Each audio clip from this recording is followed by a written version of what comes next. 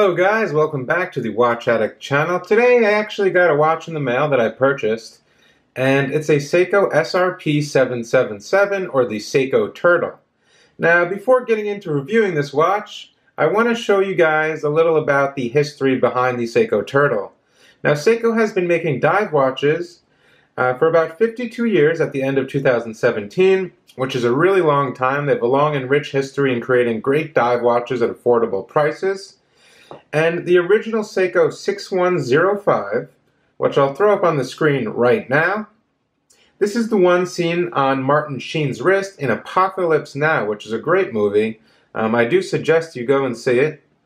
And yeah, but it wasn't the first dive watch that caught, it wasn't the first dive watch, but it was the dive watch that caught the most attention. And that was because this watch had a distinct cushion case, like the watch you see in front of you right now. It was a bit larger at 41 millimeters. It had the crown at 4 o'clock, which was kind of weird. And it definitely stood out during an era of smaller watches. And then the 6309 arrives, or the Seiko Turtle. And that became available in 1977. I'll throw up a picture of that right now. It had a 44 millimeter case, 22 millimeter lugs, or 21 I should say. It had a better movement with 17 jewels, and they ended production of this piece in 1988. It lasted a total of 10 years. That was later replaced with the 7002 series, which was a thinner watch and looked a bit different in dimensions. I'll throw up a picture of that right now as well. And then, finally after 3 decades, they reissued the Seiko Turtle, which is seen in front of you right now. The SRP777 and the SRP775. This is the SRP777 in front of you, and let's get into the review, guys. Okay, so now you know a little bit about the history of the Seiko Turtle. Here is the SRP777 in the flesh. Now, I did receive this watch today, and I was really excited. I never owned a Seiko Turtle before, and after watching numerous reviews of this watch over, I would say, the span of a year or so, I finally caved in and I purchased one. Now I paid only $245 for this watch brand new, which is a great value, I think. And yeah, I unboxed it today. I was really excited that it came, and hey, I think it's a great looking watch. Anyway, it's housed in a complete 316L stainless steel case. We do have a hard-lex crystal, which is Seiko's own proprietary crystal. Sorry about that. And we do have a lot of Lumibrite on this dial right here. This is in black with a black bezel insert and a black dial. We have your screw down crown located at the 4 o'clock position, which is very nice. Comparing this to something like an SKX, which I think I will have to do in the future, that will be a great comparison. This watch only costs $45 more than the Seiko SKX. This watch does feature the 4R36 movement. It's a self-winding automatic movement which has hand-winding capability. It has hacking. This movement also has 24 jewels, which is great. It's really accurate. I have the 4R36 in another Seiko watch of mine, the SRY055. And, it really works wonders. It's very accurate, and yeah, it's a great movement all around. It's a very tough movement. You can throw these things off a roof and they will survive. Now, getting to the actual case. In terms of case diameter, we do have a 45 millimeter case. It's a bit of a bigger watch. Now this is a cushion case if you haven't noticed already. It's it's a bit bigger. It looks a bit bigger, but it kind of wears a bit smaller on the wrist. I thought this watch was going to be huge, and in reality it's really not that big. But it is 45 millimeters in terms of measurements. Now going to the thickness of this piece, we're looking at 13.3 millimeters. We do have highly polished sides, as you see. Going to the other side, we have that nice high polish. The polishing is done very well. I do like it. The crown is polished as well. There is no signature on the crown. Although I would have liked to see something like an S or something on the crown. That would have been cool. Or maybe a little turtle. How about that? Anyway, nothing there. But we do have brushing on the top part, and same as the other side as well. Now the crown is located at 4 o'clock. It is screwed down. We do get 200 meters of water resistance with this piece, And I think that's, that's fair, that's good for the price.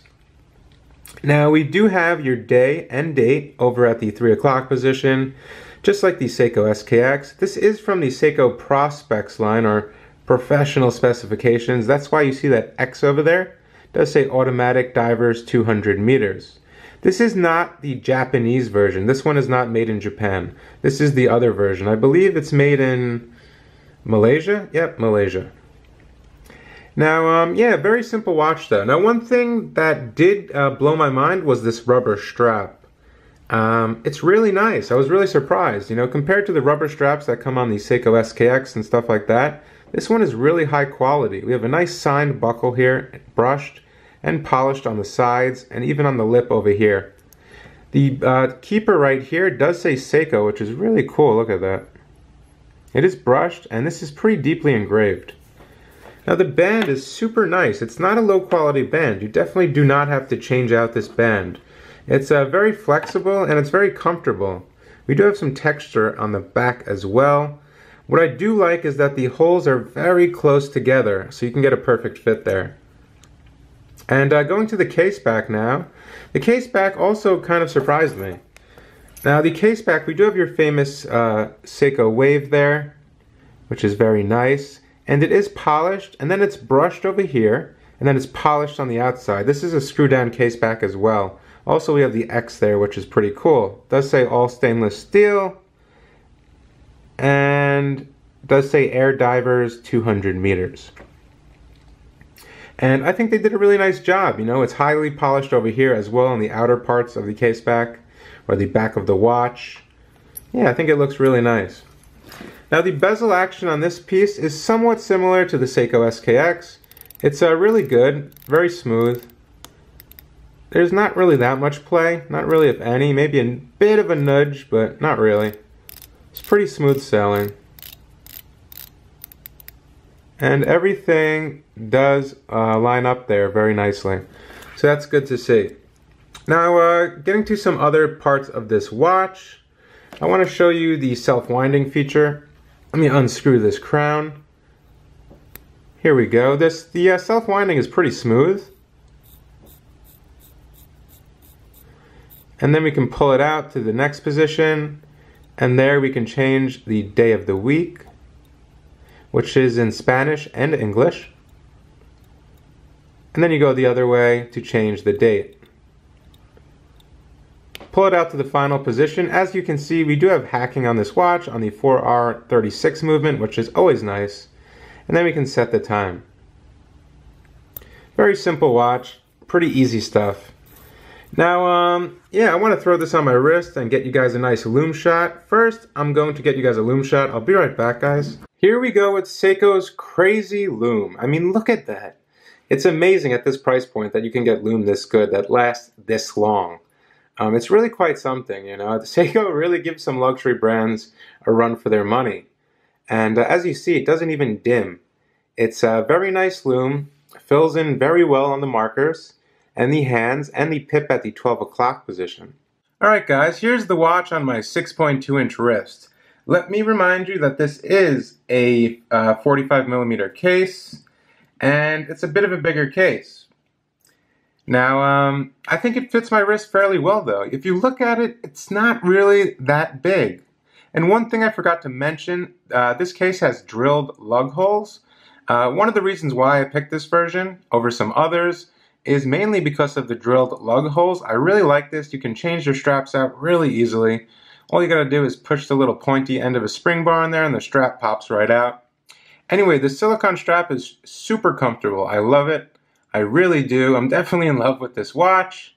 Seiko's a great brand. You guys know that already. It offers a lot for the money, and this watch definitely offers a lot for the money. Now, to pick up one of these watches, I'm not really sure because in reality, this was the last watch from the website I ordered it from, and I really couldn't find any other online. You can try eBay. eBay might have some. Amazon might have some. If there is any left on Amazon, I will leave a link in the description below so you can check that out. But anyway, here's what it looks like on the wrist. Very comfortable. Love the cushion case. Yeah, I think it looks great on my wrist.